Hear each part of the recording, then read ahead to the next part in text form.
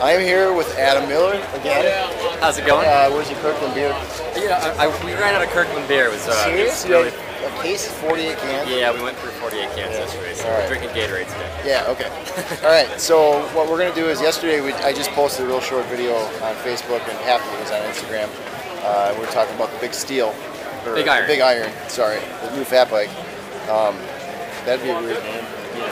Yeah. Iron, at least people, I don't think most people think it's going to be a bike. Right. Iron. Right, so exactly. It is a titanium fat bike. Yeah, and maybe we'll gloss over that again. We'll just do a quick run through on this video again. But so Adam's doing some cool stuff with Y Cycles. He started it. We shipped our first bike about a year and a half ago. It was a couple of years of making all the bikes before that, so we're still quite new. Cool. So what we are gonna, I should probably point that at you. What we are gonna do is we're gonna record a podcast, but I wanted to get a little bit on video, just so you get a visual about the bikes. Maybe some information, see what's going on. It's always good to look at bikes. So let's take us through the bikes. Show us what you got going. We have 5 models of bikes. We'll just kind of go from one end to the next in no particular order. Yeah. But we'll start over here. This is our 27.5 plus titanium bike called the S7. So it's made to be a really playful, fun, all-around, all-mountain hardtail. It's got a 67.5 degree head angle, short chain stays. There's a belt drive split. You can run a single speed or belt drive or geared.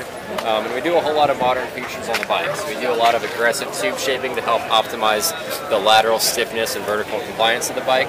Internal cable routing all around. We do still use a threaded bottom bracket. We have an integrated head tube. Those are features that we use on all of our bikes. But this bike in particular, it's kind of your all-around, all-mountain bike. It's super versatile, super capable. Okay. On to the next one is our R Plus bike. This stands for Road Plus, so gravel, cyclocross, touring, a little bit of everything. So this bike has really short 420 millimeter chain stays, so it's still really playful, feels like a fast bike, but it has 48C clearance. So you can run a 700 by 48C tire or a 27.5 by 2.2. So super good tire clearance if you want a really fat tire on a drop bar bike. Let me get some little visual here.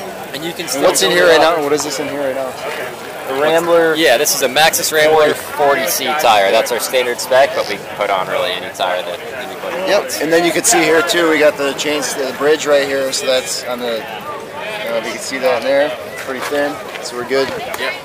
And there you go. And it's super stiff. We do this ovalized down tube that really helps with lateral stiffness, so when you stand up and sprint, it feels much more like not like a standard round tube titanium bike. Okay. Internal dropper post routing as well, just because dropper posts are pretty awesome on all kinds of bikes. Yep. And okay. So what seat tube width is it? It's a 31.6 seat tube. There you go. And the reason we do that is so you can fit a whole lot of dropper posts. It's more common. But we've also designed the seat tube to have a little backwards bend in it, and that helps with the vertical compliance. So you don't need that 27.2 post just for the vertical compliance. Perfect. All right. Cool. So we got now. On to the next Big Iron bike. We already talked a little bit about the Big Iron. Just run through it again. Show it. Okay, real quick.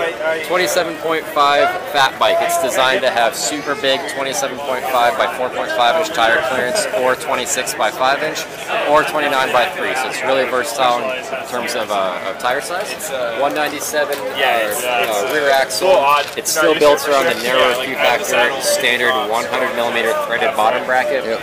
Internal dropper post routing, 68.7 degree head angle, and this complete bike weighs 24.5 pounds. Yeah, it's slider dropouts, belt drive split, gives you a whole lot of options for all. We do frame or we do a full belt option. So do we have 3 options for you? All right. So we got on there. On to the next one.